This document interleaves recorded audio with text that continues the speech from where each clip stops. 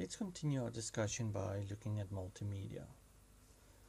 Multimedia is actually a combination of either text, graphics, audio, video animation, as well as file conversion and compression. And we do find multimedia in various forms. For example, companies use it to create brochures, presentations, and reports, or we find it that they use it for advertising. Now, typically in our daily lives, we experience multimedia on various levels, on TV, on our mobile devices, Facebook, everywhere. Now, let's quickly look at each one of these categories that can be used. For example, if we talk about text and graphics, and I'm sure everybody knows the difference between it, but it's usually where we use a combination of these to go and create reports and statements, or to create content, websites, blog posts, etc. If we look at audio, this typically includes where we're going to record music, which is recorded sounds, and a variety of sounds that we're going to capture on a computer and use it for playback. Now, it's important to realize that we do get various formats, for example MP3, WAV and MIDI. Now, what is the difference between these formats? It all comes down to the way in which information is captured in order to produce a particular sound. And you might find that if you move sounds from one system to another, that you actually need to go and convert the sounds.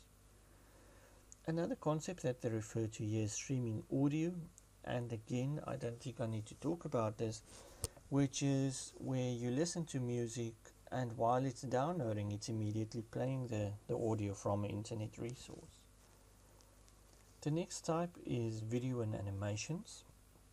Now, this is actually where you've got a bunch of still images that's displayed rapidly after each other, and that creates the illusion of movement.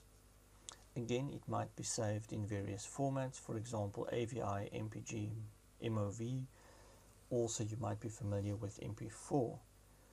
We also get a concept known as streaming video, which is similar to what we see in something like YouTube, whereas while you're watching, it's busy processing and downloading the rest of the video. The last two concepts related to multimedia include file conversion and compression. Now, file conversion is where we might need to convert perhaps older formats into newer formats using software or specialized hardware.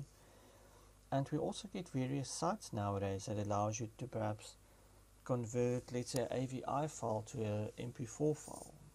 So it's important to go and look at these things, because some of the newer systems might not be able to recognize and use the older formats. File compression is where we've got very large files, and especially if you don't going to use it on a regular basis, the recommendation is that you go and compress it or make it smaller to allow you to send it quicker over the internet, or perhaps to save space on your devices. Now let's go and talk about virtual reality. Virtual reality is actually referred to as immersive virtual reality, in which the user becomes fully immersed in an artificial environment or a 3D world.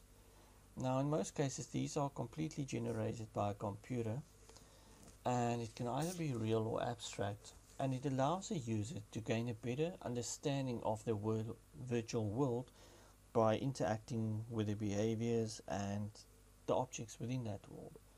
For example, if we think about something like Avatar, the movie, The Blue People, it doesn't exist, but by using a device, you can actually enter that environment as if you're really there. So the important thing is we would need to have a special interface device that would allow us to see that environment, to hear the sounds, as well as to record our interactions with the environment. Perhaps if we're moving our head, where we're looking, and what we're saying to that environment.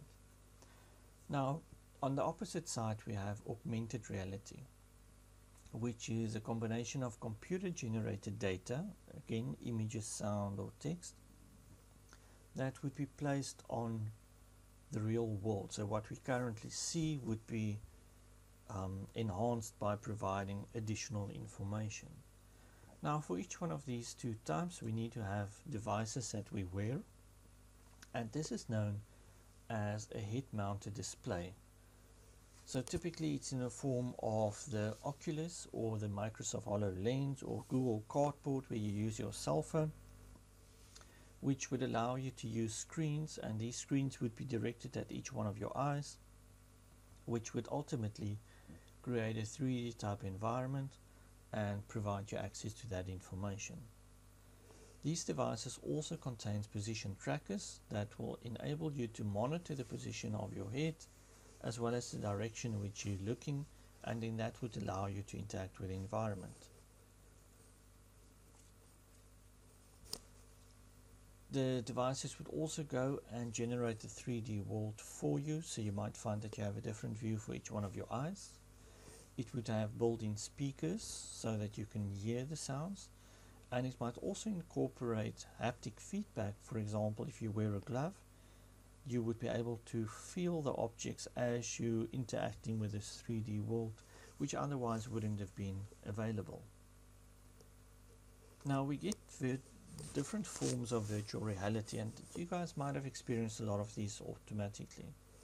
First of all, when you play games, they try to simulate a 3D environment in which you can interact with the environment by scrolling and moving your mouse cursor or the keys on your keyboard, typically in the form of games.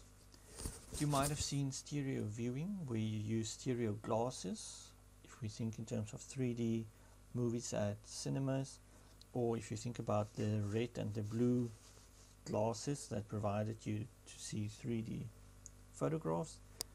We get stereo projection systems, and we also get telepresence systems, where it can actually try to immerse you in a real world at a distant location.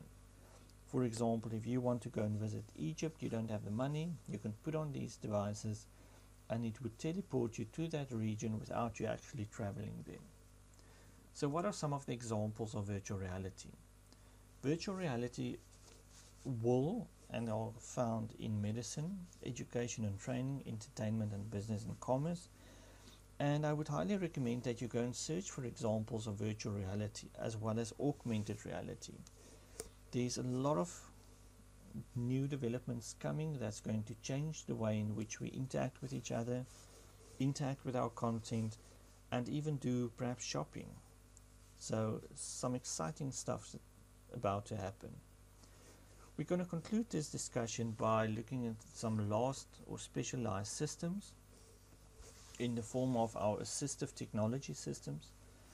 Now these systems are typically there to support people with disabilities. For example, if you can't maneuver let's say a wheelchair, you might have a system where you just gesture and the system would pick up your commands and then it would direct and control the wheelchair. Everybody is aware of Stephen Hawking that cannot speak, but just by looking and pointing his eyes and making gestures, he actually can instruct the computer to say what he actually wants to talk about. The next system is known as game theory. Now, this is a mathematical theory that allows us to develop strategies in order to maximize gains and to minimize losses.